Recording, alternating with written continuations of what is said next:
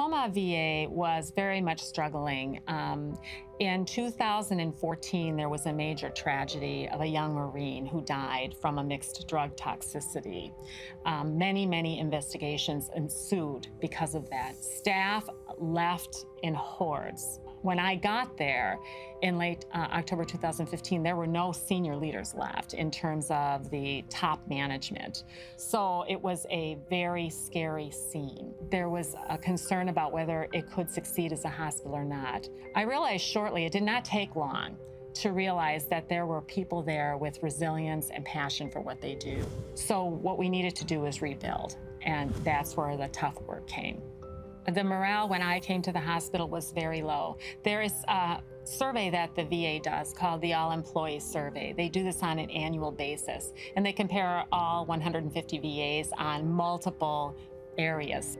When I came to the Tacoma VA, in every single category, they were either second to last or last on every category in the country. So immediately, we looked at those results and put strategic actions in place to turn them around. And within the next year, our best place to work rose. It was huge. It was like 20% increase in 1 year. We're now 32 out of the 150 hospitals in top quality.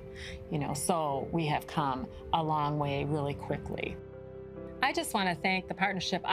This is huge to me. This is just awesome, because what this is going to mean for that hospital and what this is going to mean for our veterans, it's bigger than me. And this opportunity to tell our story and to move forward, this is going to be a life changer for some people.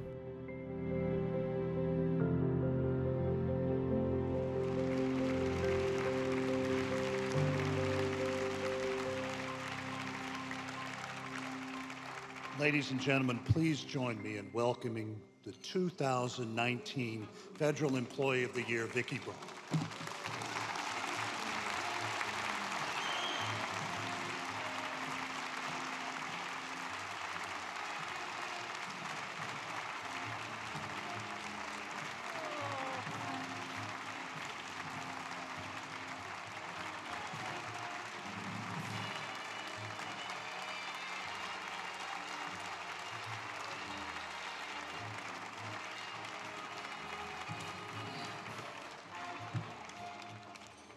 Woo!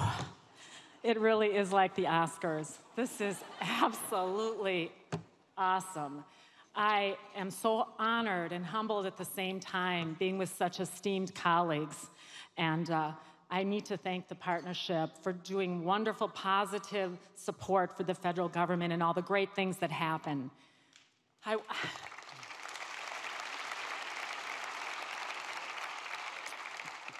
I would love to, and I'm going to, thank my family, because they allowed me to follow a calling I've had for over 38 years. This wouldn't be possible without them. I'd like to acknowledge my husband, Douglas, and our one of 5 children, Noelle, who is here with me tonight. I love you guys.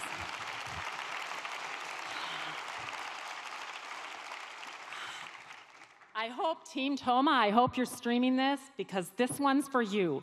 We've been through some tough times. My job was to come in and create a vision, remove barriers, and allow the great people that existed there to step forward and show the innovation that was possible, and you did it. Congratulations.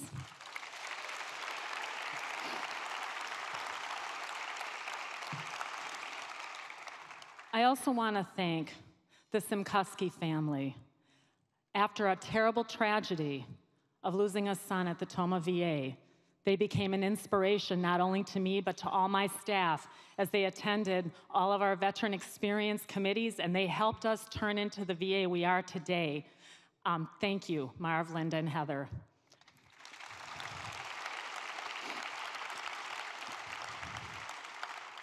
I'd like to thank the VA senior leadership for creating a culture of psychological safety and confidence in me so that I could take the risks that I needed to take to be successful in this endeavor. And I'd also like to thank Renee Oshinsky for being a mentor and a friend for many years and for this nomination. I'd like to thank all veterans who are here today, because that's what I'm all about. Thank you for your service.